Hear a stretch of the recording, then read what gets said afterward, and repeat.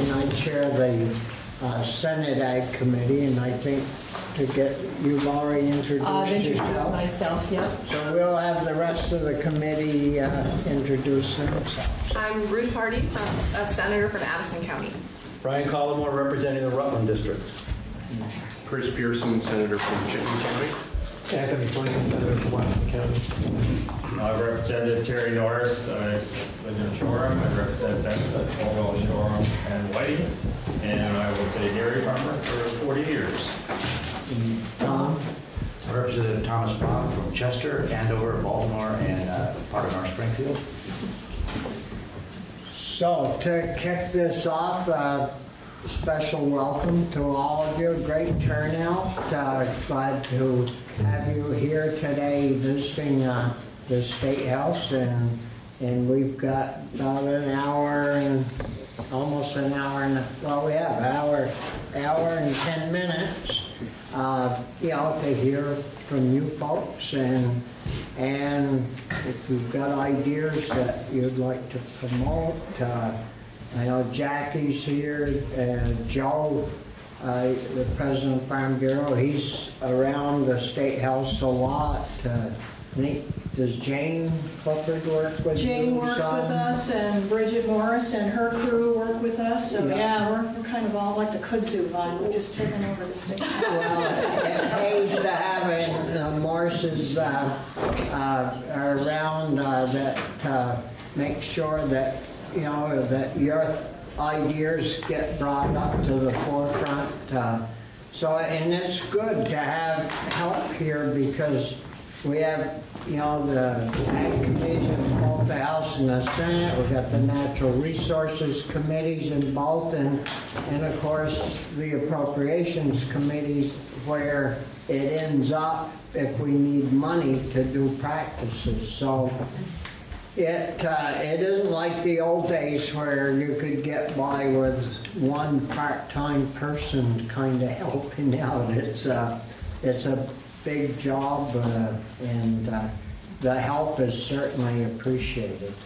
So Jackie, I guess turning it over to you. And sure, and before we go any farther, we have some unfinished business. In November at the Vermont Farm Bureau annual meetings, our president always announces the winner of a President's Award, and this is given to someone who's been a strong advocate and voice of agriculture on behalf of our industry. And this year, the winner was Senator Starr, who is not at our meeting, but I do have the plaque, and I'd just like to tell folks who maybe weren't there that Senator Starr first came to the Dome, under the Golden Dome, in 1979, last century, so he's been here. And he became chair. He came in as a representative, so he came in 1979, and he chaired the House Ag Committee from 1985 to 2000.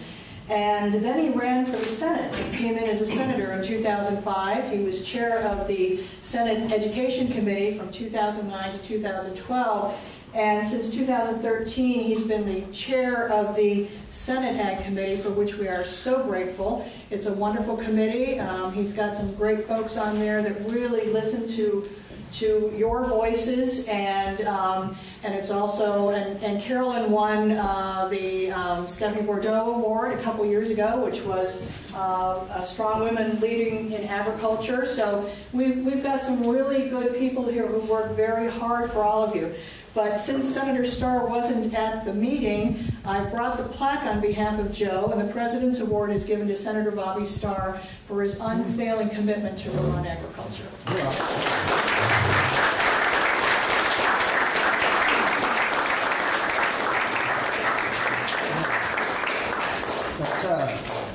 That's a pretty nice award. Hold it up. Thank you, Carolyn. Been a long time.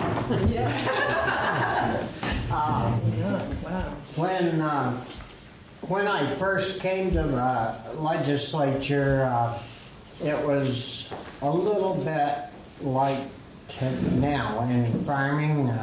Farmers were really in bad shape. Milk prices were low. some farmers were dumping their milk, protesting, and so, and up in Orleans County and in Troy, we had some excellent farmland. And of course, I grew up on a farm.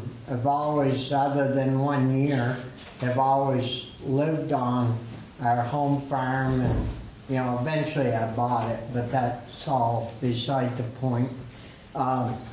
But agriculture, as far as I'm concerned, is probably the most important natural resource and the foundation of our state. Agriculture is it. And when I first came to, it wasn't always considered a very good or ambitious committee to be on. And you know, this is, I think, my 42nd year of being on either the House Ag Committee or the Senate Ag Committee, and I wouldn't trade any one of those years for some other committee in the world. I mean, you know, we've done a lot of good things in ag. The current use program wasn't really in place for ag. VHCB was non-existent, and we set that up in ag. At the Vita Loan Program, which we have now, was non-existent. We set that up in the Ag Committee. The dairy, I don't know if I mentioned it, but the dairy compact we put together, and you know, it's been a great run, and I sit on the Appropriations Committee in the Senate now, but over in the House, which is really important for ag to have somebody in there, because the buck stops there. But over in the House, I never cared about being on appropriations, but I always had people up there that were good friends and considered ag as a very important issue. Perry Waite from Paulette was up there for a long time, and Michael Obohosky was chair of that. And so along the way, you know, I've had some good partners that really helped out and did a lot of the work. So all I was doing is steering the bus a little bit, but it's like the crew that I have now. I mean, they're the ones that do the work. I just try to keep a lid on the kettle, and so anyways, I want to thank Jackie and the Farm Bureau and for all the help that they have provided along the way, and hopefully will continue into the future. So thank you very much.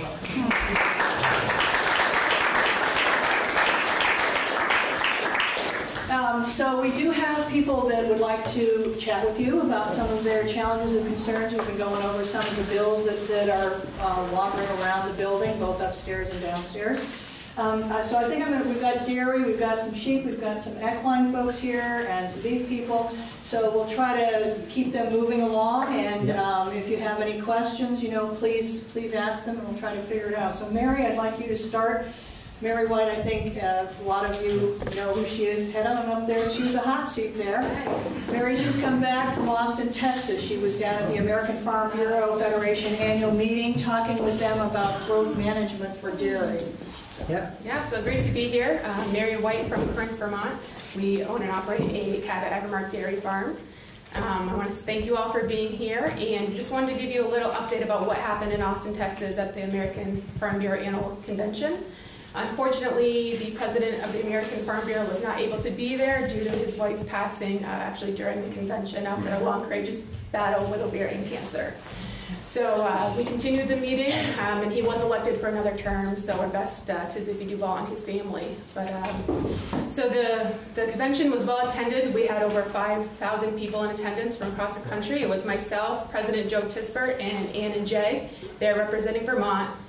As we know, we've really kind of worked with the Vermont Milk Commission on pushing growth management and just trying to start the conversation throughout the country. So it was great to be able to actually sit down with dairy farmers from California, Kentucky, Wisconsin, and all try to get on the same page with this and do something to control our domestic supply.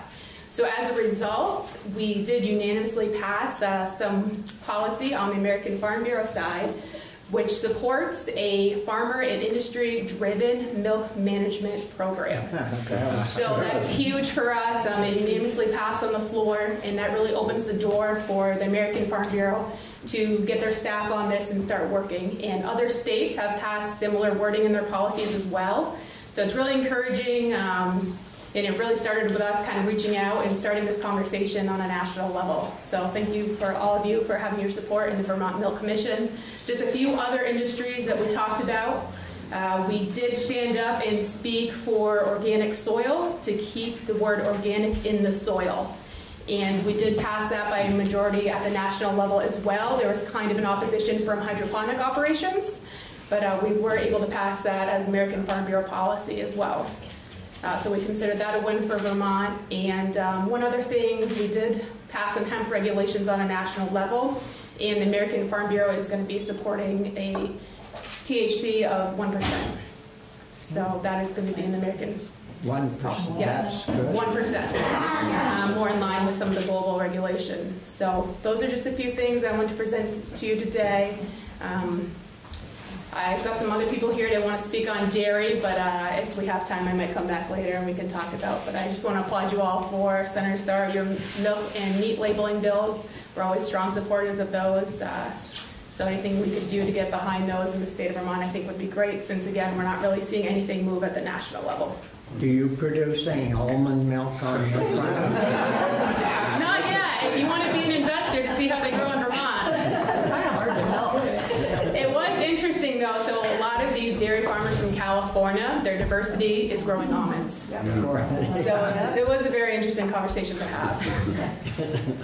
So thank you all. I'm going to yield the floor to some of our Mary, was there, I've been a sponsor of the so-called right to repair bill, which is ag farmers in an intense way. I think there was a discussion nationally at the meeting, but I could be wrong. I know Nebraska had passed resolution around it. Did that come up? Yeah, just give me a little more background on... Right to repair is the idea that everything from your cell phone to your tractor, you should be able to get parts and repair it yourself, not bring it to the dealer necessarily, which is really hard for us in rural state where, you know, you can't go necessarily to authorized repair people. Yeah. And so it's the idea that you should have access to parts you paid for the tractor or for the cell phone or whatever.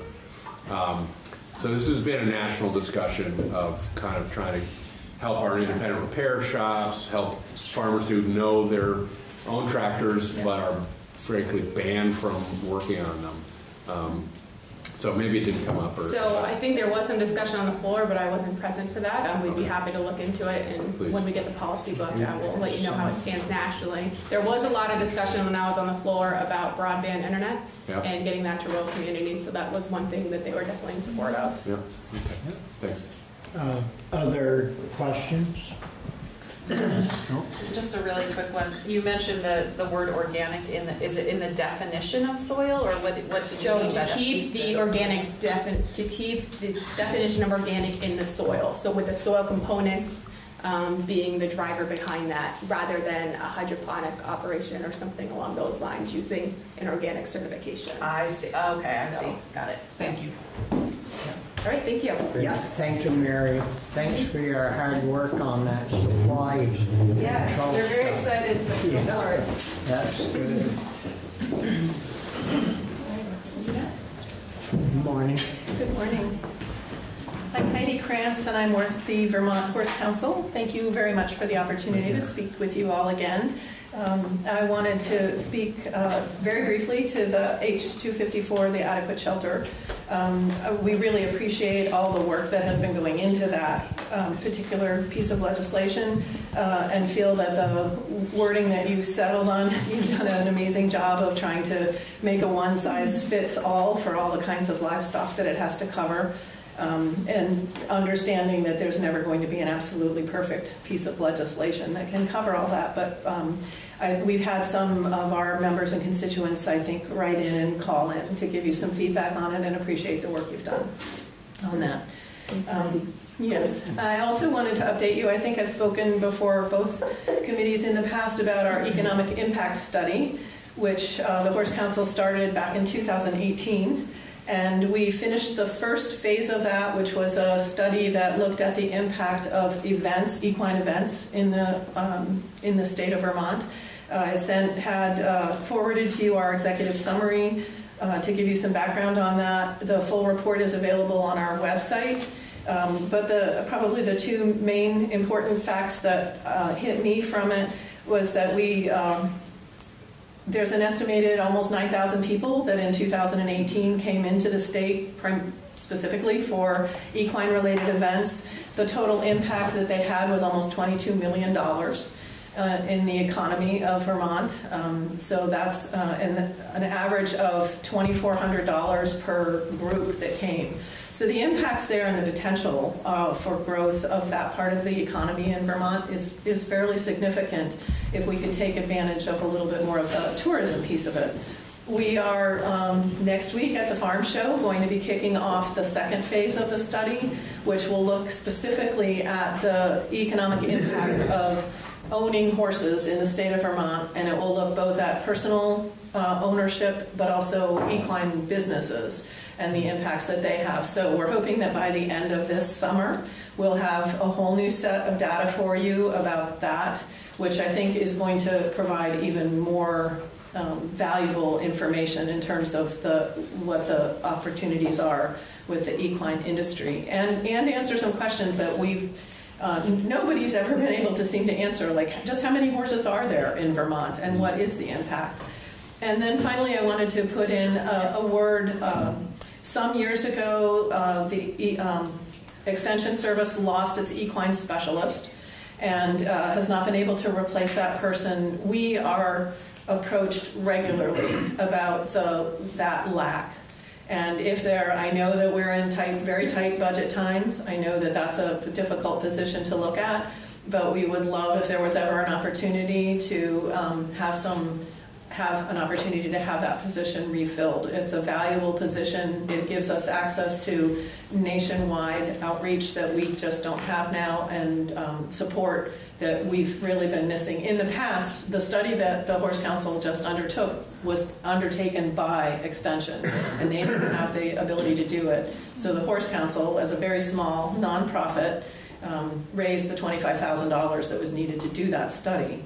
And hasn't had much help at all from the state, other than through the Center for Rural Studies, who's been very generous at working with us. So thank you very much for your continued work on behalf, and we really do appreciate your consideration of equine concerns. So thank you. Thank you, Heidi. Are there any questions for Heidi in regards to your point? No? Thank you. Thank you.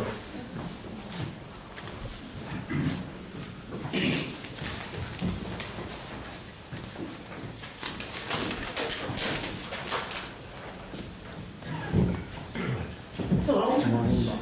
Rob Carey from Wallingford. We have a small sheep farm down there. And first, I would like to thank you for supporting agriculture, farming, logging, and other traditional land uses. I recently saw where there was a special working group or a committee. They were working on water quality or some related subject. And when I saw that Senator Starr was a member of the committee, I knew that our interests were being well represented. And I know that both agriculture committees are working very hard to keep agriculture in all its forms here in Vermont. And I saw a nice picture of you with your sheep upstairs in the cafeteria. Oh yeah, Yes. my work clothes. Hey, that's part of being a farmer. We've talked about the shelter bill a lot, and I think I'm preaching to the choir, but just so you have somebody else here, it comes from somebody else. Not all animals certainly need 4 walls or whatever specific shelter might be specified here in Vermont on a 24/7, 365 basis. And a lot of animals actually do better unsheltered in moderate weather and are less likely to have respiratory and other problems such as pneumonia.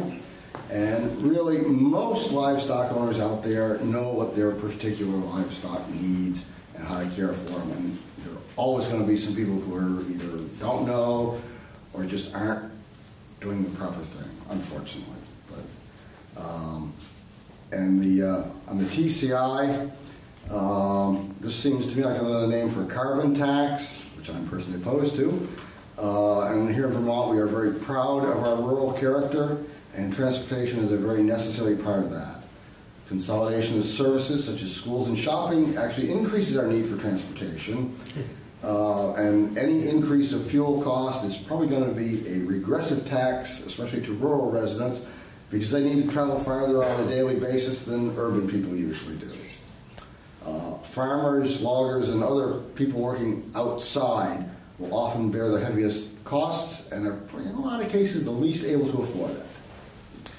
And one of the other commentaries I would like to make is a lot of times I've seen over the years, and I'm sure you have too, where what start out as suggestions, and guidelines, and best practices, and recommended somehow seem to evolve into requirements and mandatory regulation. And my personal #1 concern for our children and grandchildren is that there will still be an economy here in Vermont where they can find jobs to live on. That's all I've got to say. Yeah. Questions for Bob?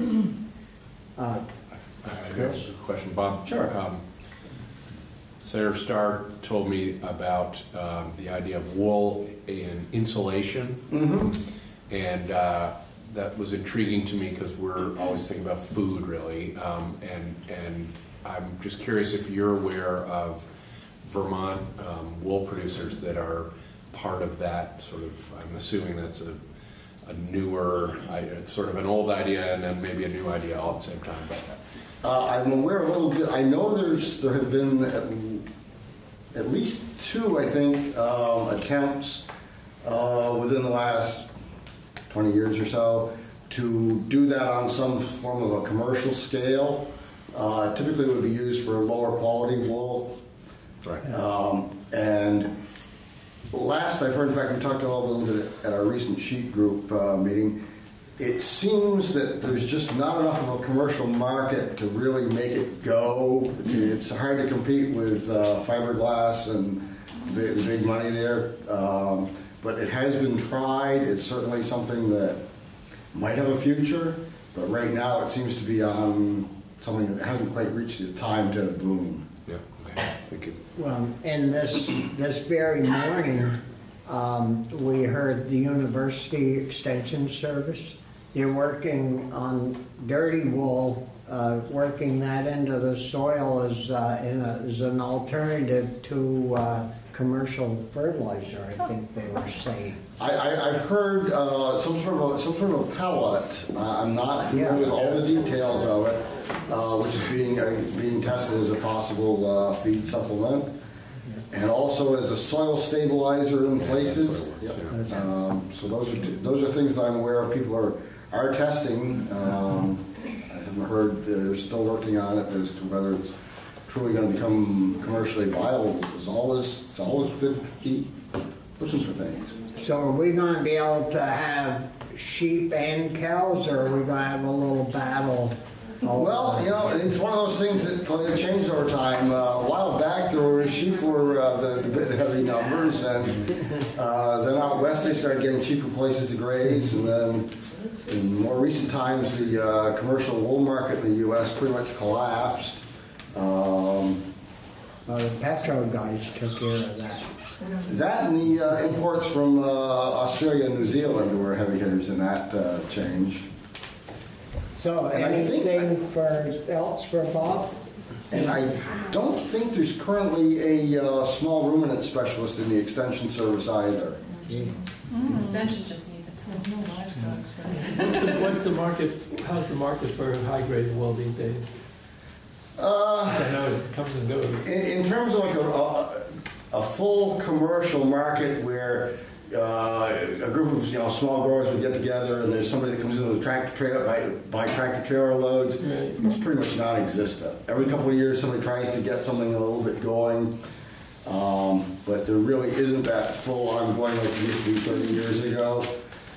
So it's kind of up to small groups. What we do with ours, some of it we just clean very lightly and sell to hand spinners and other craft people. A lot of that sale actually happens, some of it is in New Hampshire and Vermont at their sheep and wool festivals and a big fleece show down at the Big E grounds in Massachusetts. We also take and have some of it more cleaned, so it can be used for, as is. And my wife makes a lot of crafts that we sell at a variety of craft shows. So there's some things people are doing for the higher quality. But as far as actually being a part of like a Johnson woolen shirt like I'm wearing, it's probably insignificant or less. What about meat? Meat? There are places that in Vermont that will commercially slaughter and under inspection lamb for sale. We've worked with several places, including in years past. We worked with a food co-op that had a good market down in Boston and New York, but then wasn't able to keep going. So as far as what we personally do for our meat sales, if somebody comes and buys something on the hoof, whether they use it for breeding or for meat after it's on their truck or trailer, that's entirely their business. But we do usually ship some lambs down to Northampton in Massachusetts for auction, and I'm sure most of that ends up on a plate. Thanks. Thank you. Thank you. You're welcome. Thank you.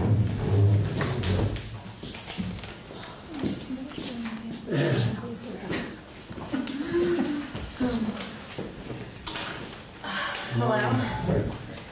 I'm Jennifer Lambert from Washington, Vermont. My husband and I operate a 100-cow organic farm there. You aren't one of them on the ridge, right? On the ridge? Yeah, so one side you get a manure pit and the other side you don't. You aren't one of them. We're on the Champlain Valley River So Basin. you got your pit. Yeah, we got approved for a pit, but then we It's Mary that denied our pit. I'm just kidding. Yes, we're at the line. We're on the good side of the line. Yeah, you're on the good side. Thought I remembered that from last year. So we milk just over 100 cows in Washington, and then we also have a custom harvesting business. So we're in contact with many farms in Washington County, Orange County. And today I just mostly want to address the use of Roundup and pesticides. And it might seem strange as an organic farmer, but I am opposed to limiting the use of these products for farmers. I believe that we are in the midst of an anti-science movement. Fear-based claims are ruling social media, which is where most people get their news from, and it's pretty scary. But I think Roundup has its place in responsible farming. Without Roundup, we're not going to be able to do things like cover crop and no-till. That'll just be impossible. We actually tried growing organic corn for a few years, and it was just futile. The amount of diesel fuel that we used trying to cultivate the crop, trying to keep the weeds down, it was impossible. Our last year that we grew corn, it was so weedy that we had to mow it. We had to get the mowers out, mow it down, and put the grass head on the chopper because it was just such a impossible crop to harvest. You tried to do it the right way? Yeah, the right way, the safe way. Yeah. And the corn was about as high as I stand and barely had any grain on it. So limiting these products from farms, sorry, I'm fighting a cold, I'm half here. Limiting these products, it's just gonna harm the farming community. We're gonna not be able to grow other crops other than grass. And so we're going to be more dependent on other states for grain and things. It's just going to make it impossible to farm. So I think there's a place for pesticides and Roundup and many other tools that we probably haven't discovered yet. I do think that a Roundup doesn't belong unregulated on shelves for consumers to buy. I mean, there's nothing saying that you couldn't use 3 gallons of Roundup on 1 dandelion on your lawn, really. And I think it's very overused. So we're not in a place yet to go without Roundup. Hopefully there's going to be more tools that we can use, but we're not there yet. So Vermont farms will become more dependent upon other states for grain and fuel. We don't have the tools to grow crops other than grass in Vermont without these tools.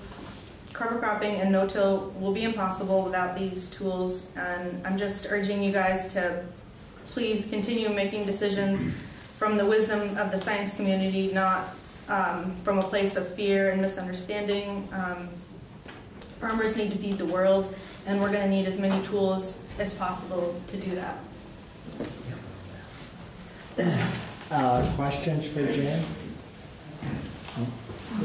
Do you sell your milk through We Agri-Mart? sell our milk to Organic Valley. Organic Valley. Yeah, we're still under quota. Yeah. Which is choking us. How's that going price-wise? What's that? Price-wise, is that? Price-wise, we're getting $35 right now, but we're in our high. We get $3 premium for December, January, February.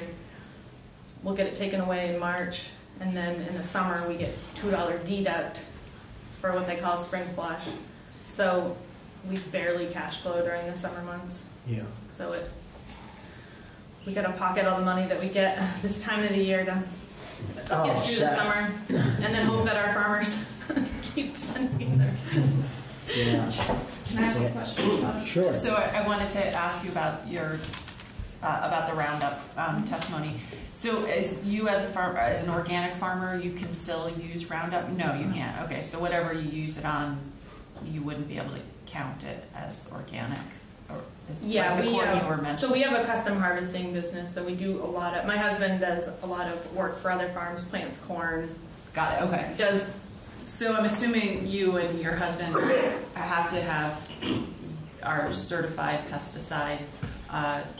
You have to go through the training in order to be able to use the Roundup. Yeah. Is that correct? Yeah, he's been through the trainings, and the farms that he works for have been through the trainings. And last year we worked on a bill about neonicotinoids, as you probably know, and we took the route that you suggested, which was to not allow sort of regular consumers to use it, but still certified operators like farmers or golf course owners and stuff like that to use it. Is that something that's what it sounded like you were suggesting for glyphosate? Did I say that right? Yeah, which they already do now, I think, if I understand that right. No, you can buy glyphosate. Yeah, You can still buy it. you can still buy it. I could go buy it and use it. Right, that's what I'm saying. As a consumer, you can just go buy it by the bucket. Right. But Right. So what I'm just trying to clarify, what I heard you suggesting is kind of the route that we took on neonicotinoids, which was to not just allow sort of average. yeah, use it consumers. responsibly so that when we don't use these products responsibly is when they're going to stop working. So. Great. I just wanted to make sure that's what I was hearing. All right. Thank you. Any other questions? No? Nope. Thank you, sir. Tom's. It's good, Jen, it's good to hear you advocate for the use of Roundup. It's kind of the first I hear it. I get emails, and I'm sure we all do on the other side. But I have a question. I have not used it on my dandelions for 3 years. And quite frankly, my lawn looks like hell. What should I do? I was going to say, I bet you have a good crop. You're great. You gotta mow it more. You need to mow it. Dandelions are beautiful and they're good for pollinators, so just leave it. They're the first food for the bees, so you have to leave Yeah. Good man. I'll take your You're advice. saving the bees. Yeah. Be proud of You yourself. need a sign. Thank you. Thank Looks you. like hell, but I'm saving the beef. Yes. Morning. Morning. Morning. I'll start. She's awful nervous. This is my daughter Anna. Yes. So my name is Justin Poulin. This is my daughter Anna Poulin. We run a small diversified farm in Randolph. We have 45 beef cows, 5,000 maple taps. And my days in agriculture are numbered. I've been too rough on my body. And I'm at the point that I wanted to exit agriculture. She graduated high school last year. Dipped her hands into child care and a couple different things and decided that she wanted to continue the farm. So we've kind of made an arrangement that I've given her a period of time to try it, take on some responsibility, and decide if that's what she wants to do for the rest of her life. So we're here today to talk about a little bit about the struggles of agriculture, and one of the biggest things we're facing right now on our farm in regards to regulation and new mandates coming and repressed commodity prices, whether it be beef or maple syrup. Those are all things that occur on a daily basis. But our biggest thing right now is we're doing more land further away from the farm. So we're on roads more than we've ever used to be. Our farm equipment has gotten bigger because we're trying to do more with less help. We don't hire any on-farm help. We crop over 400 acres. A lot of it we only do once because of the quality of the land, but we're still covering a lot of ground. She is lucky to be here today because of a accident that happened on the roadway with an altercation with another vehicle using the road. So we're here to try to raise awareness and get the discussion started about rights-of-ways on the highways and who has that right-of-way. So there's some language in we made up these really neat signs. There's language in 732 that talks about the right to farm law, about section 3, I think, line G, about farm equipment being able to use the roadways, but it doesn't give clear language to who actually has the right of way.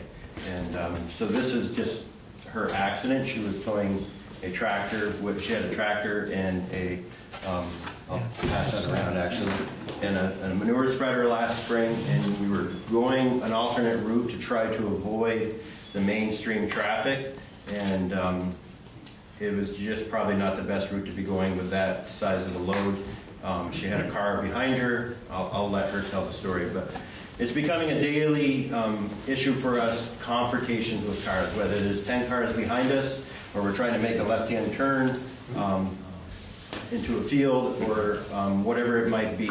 It's just becoming a real safety issue. And there's no real clear statute that says who has the right of way. And I've had discussions with my insurance agent and local police that if we actually pull over and try to let cars go, and which is very difficult for us because our equipment is wider, there's really not safe places to pull over. We can't get off the roadway far enough. So if a car goes around us and there happens to be another car speeding around wherever we pull over, we're actually potentially liable if something happens to that car because we gave the indication that they can pass us clearly. So I'll let her tell her story about her accident and then we'll answer any questions.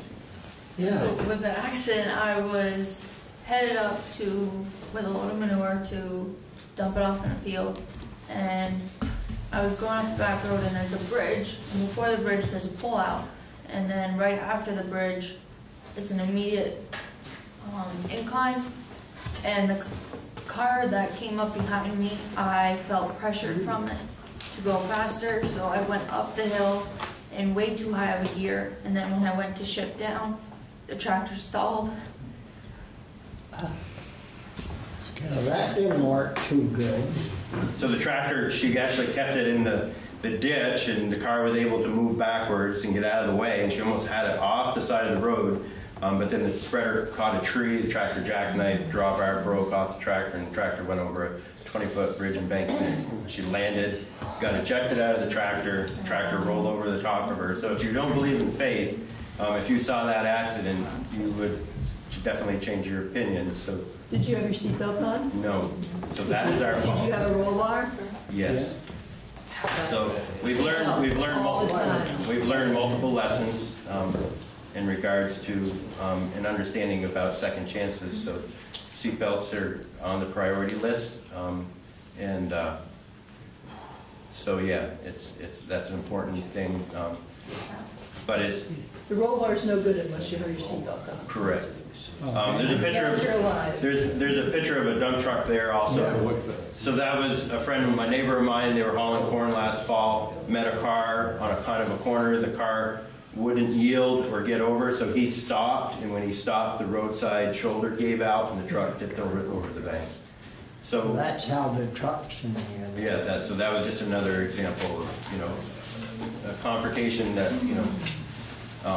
and I almost got in a physical altercation with a fellow last year. We were spreading manure, and you all are aware of the manure ban, so we had to put our manure spreading on hold because we got all that early snow and the ground became froze.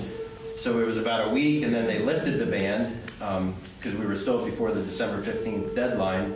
And so we were moving a truck, so finally we were going to spread again, but the roads were all ice. And I was moving a tractor from one location to another, and a gentleman got behind me, and there was no way I could pull off the road because if I pulled over to let him go by, I would have slid into the ditch.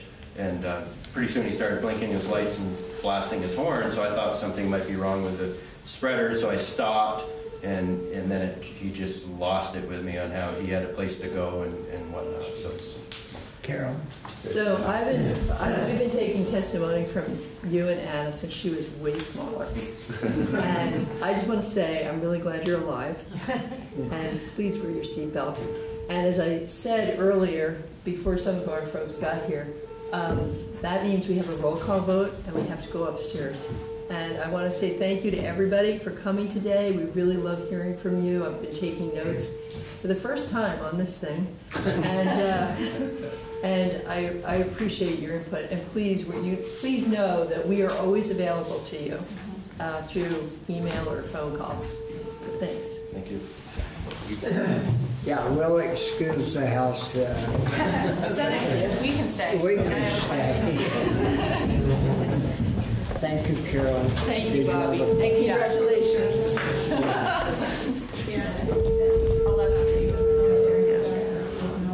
Tell them to shut that ringer off. That bell's annoying too. You know, we've also had testimony from Vermont Farms over in East Montpelier. They've had several challenges with the interpretation of some of the laws of farm equipment being allowed on roads. And so this is, and I'm sure any farmer in here can tell you of their own challenges with people on the roads. It is a challenge. So. I got road. Oh, sorry. Go ahead. Thank you for coming. I know how hard it is to just come and testify, let alone to tell such a hard story. And I'm sorry that happened to you.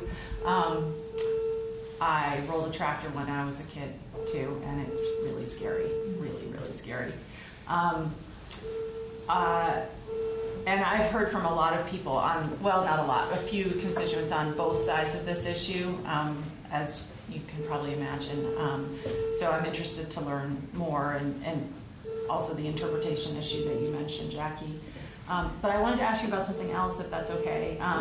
You're from Randolph, and you're thinking about taking over your dad's farm, and I'm wondering if you have taken advantage of any of the courses or programs at Vermont Tech, their ag programs, or CCB, or any of the higher education options that are available in. And if you haven't, so why not? And what is there a barrier to you being able to do those programs, or is it just something you're not interested in, or? I think it's just that I haven't looked into that stuff. Yeah, because there are a lot. Vermont Tech has a lot of really great programs for farm management and operations, and they have a program where you do 2 years at Vermont Tech and then 2 years at UVM, and I know students who've done it, and it's been a really valuable program for them, and it's tuition free. You can do it without, if you get into the program. It's so anyway, I just encourage you to look into that, especially since you're right there, and I think it's will help you sort of with the whole farm management operations, and good luck and congratulations. I think it's a great thing that you're wanting to go into farming. Good to see young people wanting to do it. I don't want to answer for her, but we have 2 daughters. One applied for 2+2, but she actually, that's what it is, yeah. The older one, but she's probably not the most one that has a favorite phone for school. But she did do her CDL course this summer, and she did get her CDL. Oh, that's good. So That's great. she's licensed for everything but hazmat. Excellent. Yeah, that's good, Chris. Any, good. All set. Thank you. Thank you and Good luck. to you. And if you made it through that mess with the tractor, coming up here is a breeze. Yeah. That's not what they think, though. Yeah. Morning. Good morning. Morning. I'm Art Whitman, Good to see you, Art. president of Bennington County Farm Bureau, past president of Vermont Feed Dealers. I've been involved with farming for over 50 years, running a family feed business, and I sold it a few years ago. I just want to make a few comments. I think it's kind of ironic that the state spent thousands of dollars to redo the statue on top of the dome, and it's the goddess of agriculture, and yet we seem to be in a constant pressure to tell the farmers what they can and can't do, and so on and so forth. So, my first comment is about the medical monitoring of the toxic release thing. I know that this specifies that farmers are exempt from this, but it doesn't say anything about the infrastructure that supports farming. For instance, Cabot Cheese, washing their stainless steel equipment to make sure it's safe and all that sort of stuff, I'm sure uses some pretty hazardous materials. Even the feed industry, we put in some chemicals into feed in very small amounts, but it does say hazardous material on the bag and so on and so forth.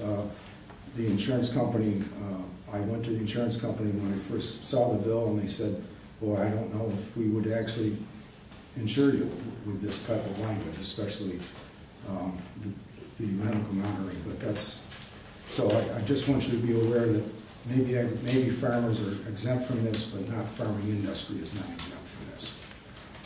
And we do have our legal person scheduled to come in. I believe it's Next week. Tuesday, Wednesday maybe of next. Is it Wednesday?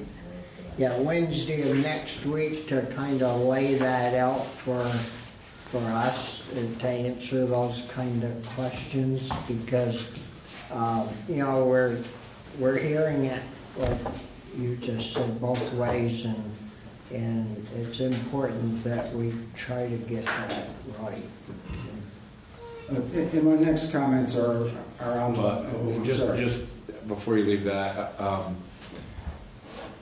I guess a couple of thoughts. There are other states that have a similar sort of medical monitoring, and so businesses get insured there. I think that's worth talking about with your insurer. And the other thing that has complicated this discussion for us is that there was a court ruling that's sort of 3/4 ruled. He hasn't finished, but seems pretty clear to us that would be way less protective. If we don't pass this bill and the court ruling stands, the court ruling then kind of becomes the de facto rules, and I don't think there's too many people that disagree that is less protective of farmers, at least. So we're trying to weigh that, and I would just invite you to understand that it's not just yes or no, right? It's which one is the better solution for us. So. Okay. Yeah, thanks, sir. And then, of course, the pesticide things, the neonics, which are a big improvement over organophosphates and that sort of stuff. Treated seed, a lot of times there's other things other than neonics in a treated seed. Cactan, sometimes there's enzymes in there to enhance growth and all that sort of stuff. So we want to be careful about banning a lot of things. The chlorpyrifos. I understand that that is actually, Mr. Gajir is already taking it off the market, but it's there in case we need it. A lot of people here don't remember what armyworms can do. I mean, I've seen them just devastate whole farms, and so we want to actually be able to use something like this if necessary. And then glyphosate. How is it that somebody can sponsor a bill a few years ago that wanted regenerative ag, which meant that you did no-till planting and cover crops and all that sort of stuff, and then sponsor a bill that would eliminate glyphosate, which is what you have to use for all those things. And I think you've taken testimony that you've never found glyphosate in the environment. All the tests they've done and all that sort of stuff. So is this a public health thing? And if it is, it's rather interesting. When I was looking for all the information I could find on the chlorphos, I happened to run across a statement that said that pesticide applicators as a whole were found to have 50% lower cancer risk than the general public, likely due to their nearly 50% lower smoking rate. So if we're really worried about public health, why are we encouraging smoking of pot? Why are we letting people smoke cigarettes? These are known carcinogenic. So if this is a public health thing, I think we should start someplace else. So start banning that pot smoke. That's worthwhile. I think it goes up every year. The pot smoke. Questions for Art? No. Thanks a lot. Thank you for your time. Yeah. Is there anybody else here that would like to come up? Yeah, sure. Anybody from this side? No? Go ahead.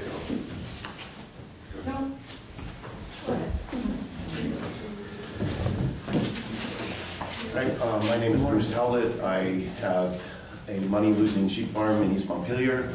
I also have a full-time job for the USDA Natural Resources Conservation Service, but I'm speaking for myself entirely, so just be aware. I've learned a lot of things from my job, but this is about me.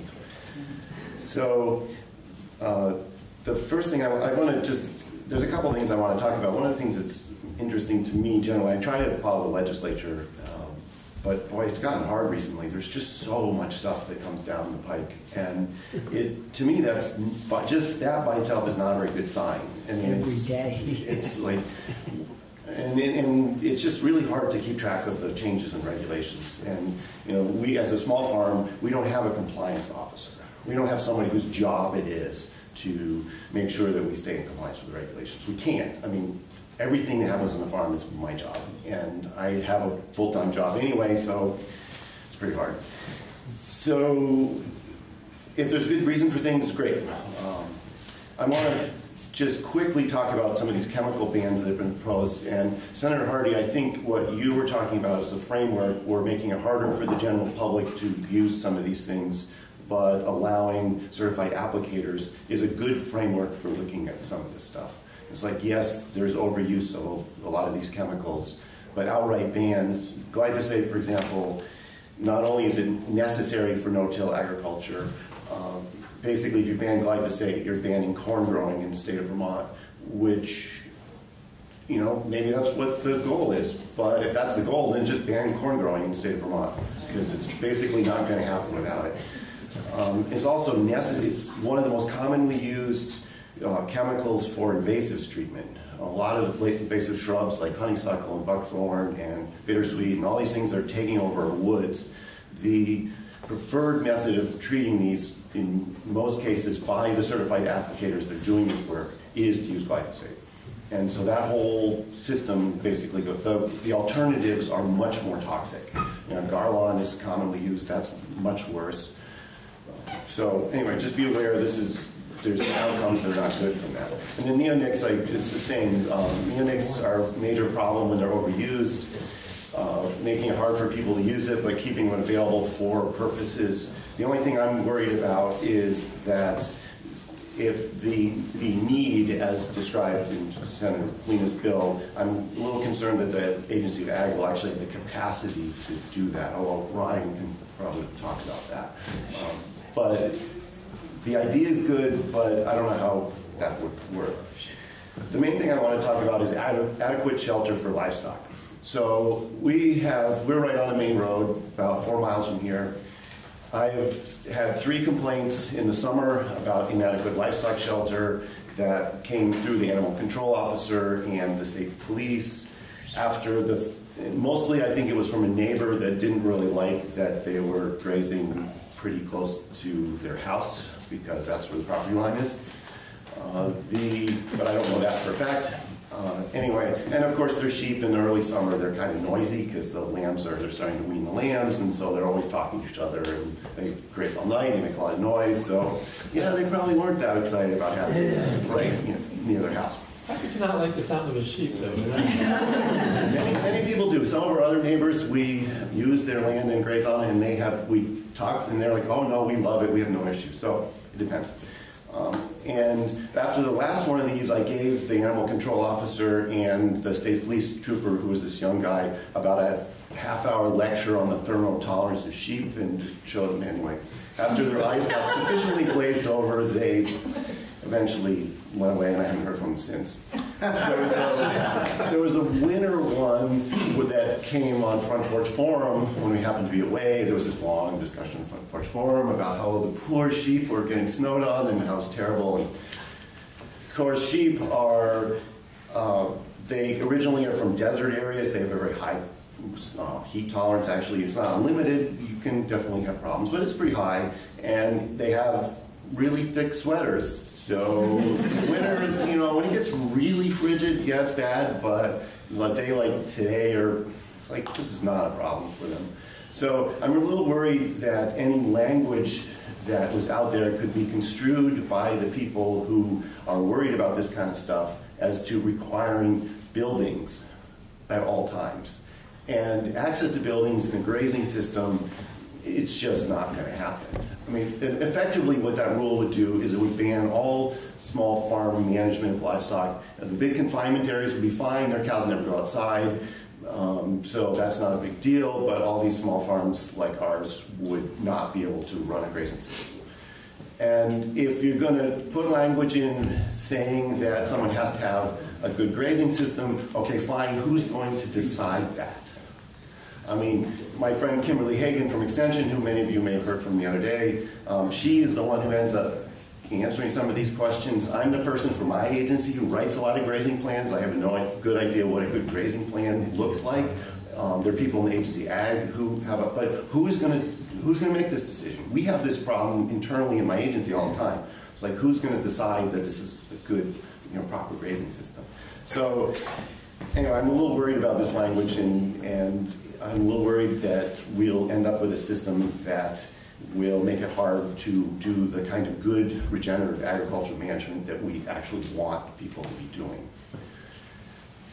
So the other thing I want to mention is just this whole business on feeding food waste to chickens. I've heard a few stories from farmers about that, and it strikes me, one of the farmers told me that if the language was changed to include food waste as feed for chickens, then a lot of this problem would go away. And that is, they continue to do that. But it's interesting to me that the legislature put in this universal recycling law, and now we're basically getting rid of one of the major ways of getting rid of the food recyclables. So anyway, something needs to be done about that. So. Questions for Bruce? Terry? You mentioned that the neighbor was complaining. Were they complaining for the noise, or they thought that you weren't adequate shelter? Adequate shelter was the official complaint. The complaint was that the sheep were out in the sun in the summer on a hot day, and they would be suffering from that. That was the complaint. Yeah. I'm an animal control officer. I don't know anything about sheep. I have no idea whether this is good or not. And the state police was like, we have no idea whether this is good for sheep or not. I can tell you that in our House Committee, I won't speak for the other people, but we understand that, you know, not every animal needs to be in a enclosed area, and it's probably not the best for them anyway. I mean, like horses are used to being out, and they know how to take care of themselves. And if you've got this much wool on you, you're probably fine. But we do understand that there's a lot. Is this a bill you guys are taking, because this is the first time I'm hearing of this bill, so we don't have it in our committee yet. It's H-254, and it's in the House Committee. Okay, Yeah. got it. We've taken quite a lot of testimony on it. Yeah, you want to watch those House people. They'll send it over to us and tell us to fix it.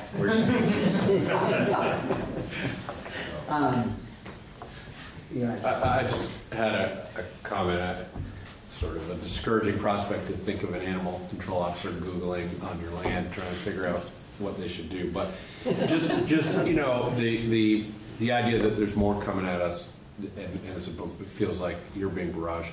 I think we all feel that. There's 180 legislators, and they're all elected independently, and we all file bills for all sorts of reasons. And you know, there are sometimes headlines, legislature considering blah, blah, blah, blah. And that really means one legislator filed a bill and no one's ever going to consider it. And so, you know, this is one. And so, you know, I've been attacked. Vermont Senate doing blah, blah. I said, no, this is my bill on something that, you know, in my dream world, in 20 years we would get the votes to do. Like, so I would just ask us all, and the media plays their role, and it's not always helpful. They you know, Rogers wants to ban cell phones for people under 21. That has nothing to do with cell phones, and it has everything to do with guns, and it has nothing to do with any of us other than he figured out a clever ploy, right? So I just invite everybody to not jump on the bandwagon that we've all completely lost our minds, and people have filed bills for all sorts of different reasons, and it's not fair, really, to the public in a sense that the media treats them all equally, because we will move maybe 200 bills out of 1,200 that get filed, and maybe 200 will pass. Well, some nights when we go home, we think we're in a different building than the rest of the year. The things are so crazy. Anything else? No? I just want to add something too about the ideas of allowing the municipalities to impound livestock. And I know of a few stories about this that I've heard of. Yeah. Anyway, it's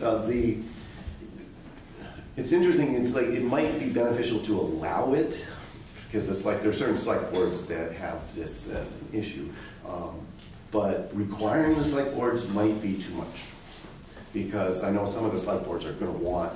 I mean, they may want the tools to be able to manage it if there's a problem, but a lot of select boards do not have the capacity. The towns do not have the capacity to do this. When you said that, when I had this image, I had this image of like the house in the Representative Ansel introduced this bill, and it's up in government ops, and we were just up there Wednesday trying to suggest other ways to do this, because I quoted the adequate livestock housing bill and told them they were going to have to build buildings to put these impounded animals in, and they didn't think that was a good idea. So that's in the house upstairs. Yeah.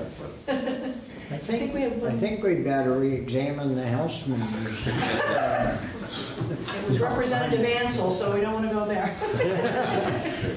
Thank you, Bruce. Would you like to? Okay, I think we have one more person, and then. Good morning. Morning. My name is Jake Guest. My wife Liz and I have run an organic vegetable farm and greenhouse business for the last 40 years.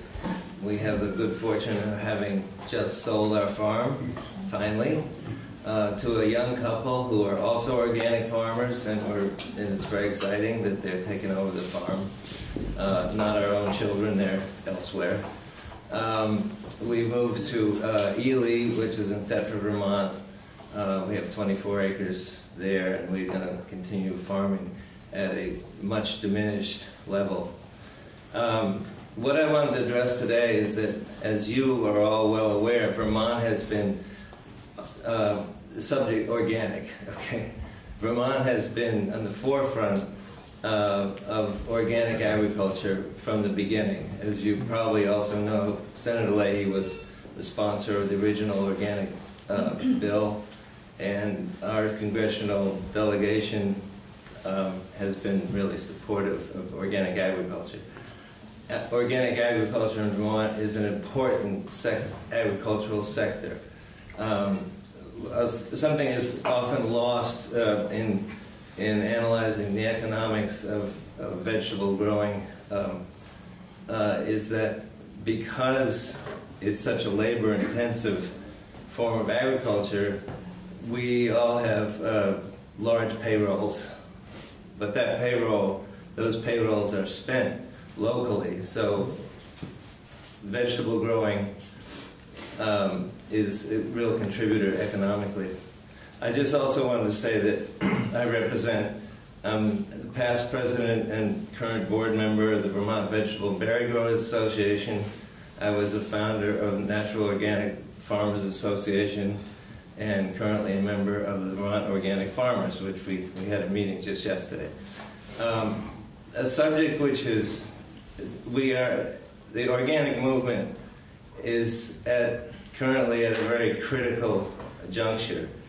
As organic food has become more and more popular, as we would all expect, large corporations have entered the field, and there are several segments of this industry which are finding ways to take shortcuts in getting around the organic standards as we understand them. Vermont has several organic dairy farms and many organic vegetable farms, and the organic standards have been threatened, we feel, by the allowing of hydroponic, this was mentioned earlier, hydroponic and container-grown crops. They do this on a huge scale. Driscoll strawberries, any organic strawberries that you buy in the supermarket, which are from California or not local, are grown hydroponically. Likewise, all the organic tomatoes you find at this time of year are grown hydroponically. Our objection, and I'm speaking for Vermont organic farmers, is that this is only possible because the NOP, the National Organic Program, and the NOSB, the National Organic Standards Board, has allowed hydroponic production, even though the original standards clearly state that organic agriculture is implicit and explicit in the definition of organic is that there's a contact with the living soil. And I was very happy to hear that the Farm Bureau has taken a position to keep the soil in organic. And that is, there are several farms here in Vermont who have set up a new, I guess we call it an add-on standard, which is called the Real Organic Project. And I urge you to go online and look it up. It started really by Dave Chapman, who's in East Thetford. Some of you may be familiar with him. He's testified, I think, in various meetings. And we are just making you aware of this issue. And it affects Vermont because in Vermont, we maintain a stricter standard. We have standards which specifically disallow organic and container-grown vegetable production. Likewise, our dairy farms, our organic dairy farms, are really stressed because the allowance by the NOP and NOSB of large confinement animal operations, huge dairies that have no access to outside pasture, although it's mandated in the standards themselves. Vermont farmers are making sure that they comply with the spirit and the word of the law in allowing their animals pasture. In fact, yesterday we had a discussion about whether we're going to demand 120 days or 150 days. Anyway, give you the yank because now their bell is ringing. Okay. Anyway, I'd like to make you aware, and please go online and look up the Real Organic Project, and also be aware that your dairy farmers, organic dairy farmers in Vermont, are under a lot of pressure. Thank you. Thank you. Thank you very much to the committee members who've come, and thank you, Senator Pearson, for the comment. We try to make sure when we send our report out that we're sending out pertinent information and not the stuff that's the media. No, I think that was a great comment, and thank you to our members. I think I'm really excited the people that we have to speak to you today. You can see the width and the breadth of who we represent. It isn't just conventional dairy farmers, as a lot of people think. We've got a lot of different kinds of members, and they're all paying attention. So we will be back in March after crossover, when maybe we'll have a little more pertinent things to discuss. But we'd really like to thank you for your time. Thank you. Thank you, and thank